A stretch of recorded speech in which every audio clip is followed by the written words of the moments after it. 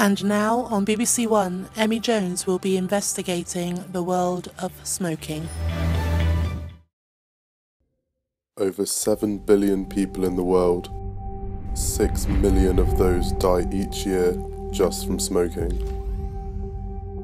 Kills up to half of its users. Putting your whole life at risk just for one cigarette. An addiction that in some cases is unstoppable.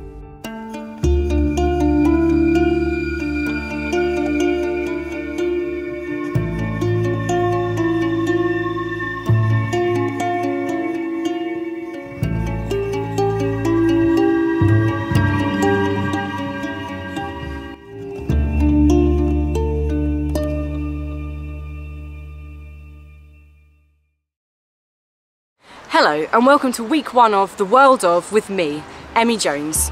And today I'll be asking the question of, what is the truth about smoking?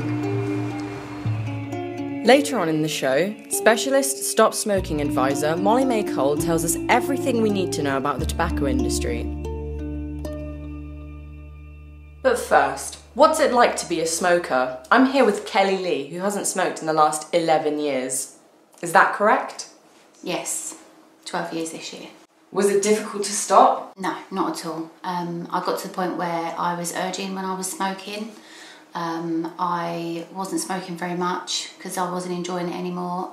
What was your method? Cold turkey. My friend gave me some Nicorette tablet chewing gum 4 days after, but I didn't start using those because I didn't want to rely on anything. How did you feel whilst you were a smoker, and did your health improve after you stopped? I was obviously addicted to cigarettes, financially a bit better off, but then you always find something else to spend your money on. And yeah, I wasn't coughing so much.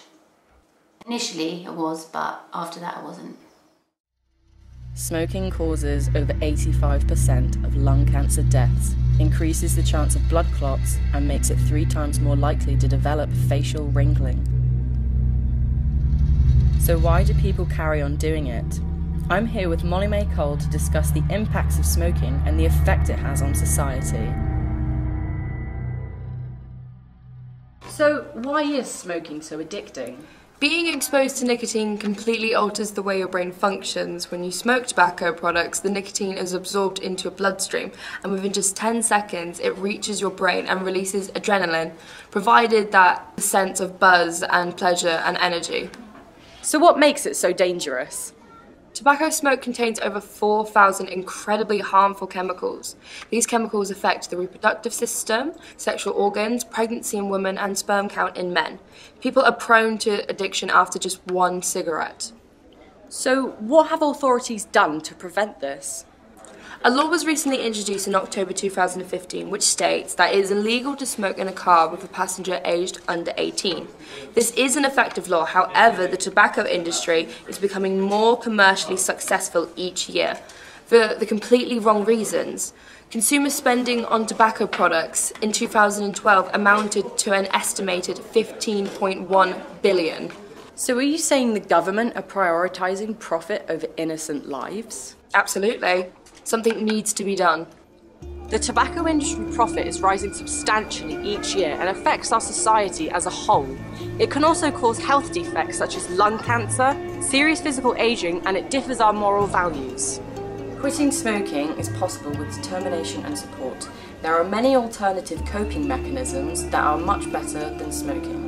If you've been affected by any of the issues raised, you can contact the NHS Smoking Helpline on 0800 022 4332.